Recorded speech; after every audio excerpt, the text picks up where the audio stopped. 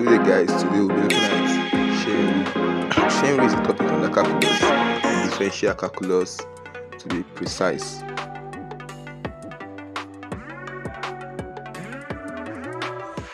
So we'll be looking at calculus. Calculus has two different branches.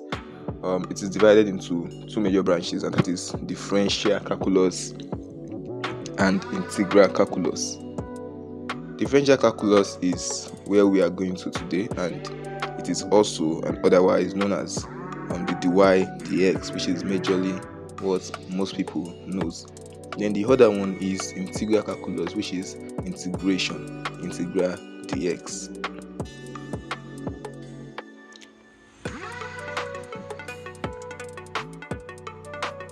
We have many methods of solving calculus questions, and few out of these methods will be listed here.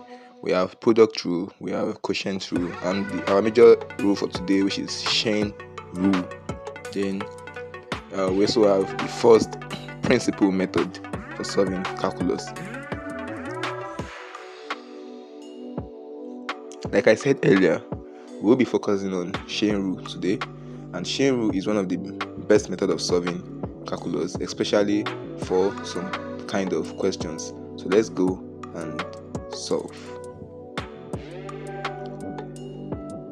It will be very important for us to revise the formula for differentiation first, and that is, let's take for example, if you have y equals to ax raised to power n, then the y dx will give us an x raised to power n minus 1. That is the general formula for it.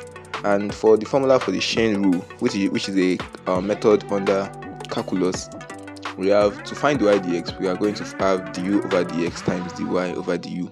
This means that we need to replace a particular entity with u in order for us to get our du over dx. Let's take an example. If we have y equals to x plus 3 all raised to power n, then let's replace x plus 3 by what? By u. We say let u equals to x plus 3. So this is the major thing we need to do, because whenever we have a bracket and we have a power, yes, majorly power that are greater than 2, we find it preferable to make use of chain rule. Yes, and that is why we are going to be replacing everything in our bracket by what? By u. Now we can now have y equals to u raised to power n. Okay, let's take a good example, as this one will widen our knowledge on the use of chain rule. So let's take the first example. If y equals to 2x squared plus 4 all raised to power 3, find the y dx. Or in other words, you can be told differentiate y equals to 2x squared plus 4 all raised to power 3. Now we have a bracket, and the power of the bracket is more than 2. Chain rule is preferable here. Now what we need to do is we need to replace everything in the bracket by what? By u. That is what we need to do. So let's write out the question first. We have y equals to 2x squared plus 4 all raised to power 3. Then what are we going to replace? We are going to replace 2x squared plus 4 here as our u. We make it u. Then y will give us u raised to power 3. Now we need to remember our chain rule formula. It's very, very important. We don't need to forget it. The y over dx will give us du over dx times dy over du. So that means we need to find du dx, then we find dy du. How do we get du dx? Du dx is gotten from the equation connecting u and x, while dy du is gotten from the equation connecting y and u. So du dx from equation connecting u and x, we have 2x squared plus 4. When you differentiate it, I'm going to have 2 times 2, that is 4x plus 0, which is equals to 4x, because derivative of a constant is 0. That means if we are to differentiate 4, we are going to get 0. So there's no need of writing the 0 there. Then dy over du. Now, since we have y equals to u raised to power 3, dy du will give us 3u squared, which is approximately equal to 3 into bracket 2x squared plus 4 all raised to power 2. That is by replacing the u back. Now, when you multiply them together, you're going to get 4x times 3 into bracket 2x squared plus 4 all raised to power 2.